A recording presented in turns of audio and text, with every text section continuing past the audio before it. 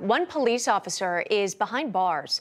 This after responding to a life-threatening 911 call. Officer Ben Darby, a former Huntsville, Alabama officer, made a split-second decision, shooting and killing an armed suspect who allegedly posed a deadly threat to him and two other police officers.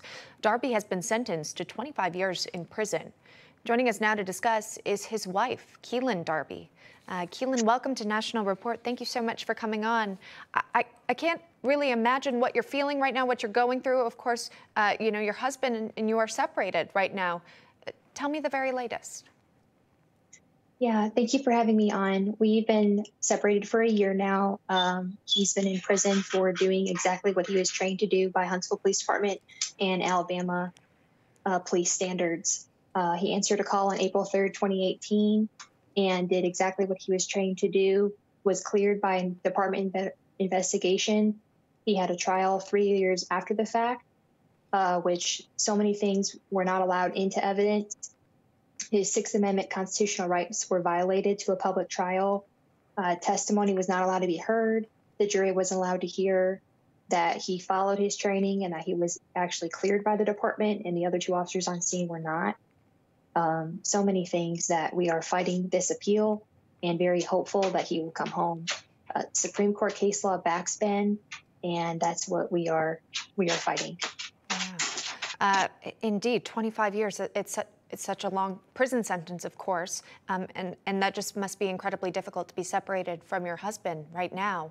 Again, back to the very basics, he had acted quickly in response to a suicidal man who was reportedly holding a gun to his head.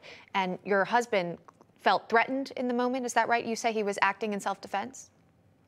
Yes, ma'am. So law enforcement officers nationwide, I'm a police officer as well, so I can speak to this professionally.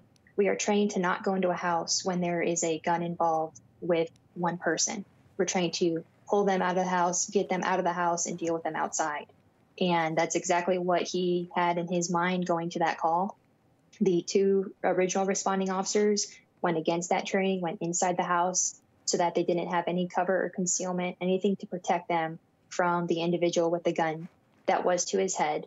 When Ben got there, he saw that his fellow officer was in danger, was not protecting herself, not using the techniques that we've been taught. And Ben entered the residence and told the man to put the gun down. The man refused, said, "I'm not going to do it." And Ben said, "I'm not going to tell you again, put the gun down." And as he said that, Parker had made a furtive movement towards Ben, and Ben defended his life and the other two officers' lives that day.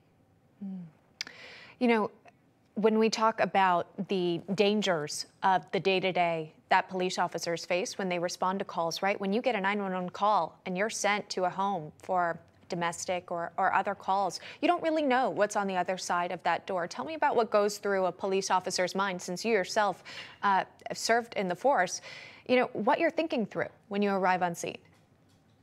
Yeah, so dispatch gives us the brief details that they know, and we have to go based off of our training, you know, what could potentially happen, what we're looking at. All he knew going into that call was Parker had called and said, "I've got a gun. I'm fixing to blow my brains out. The front door's open." So you've got a potential ambush that you're looking at. You know that there's a gun involved, so the potential for deadly force is there. And that's all that Ben went off of, and then his training.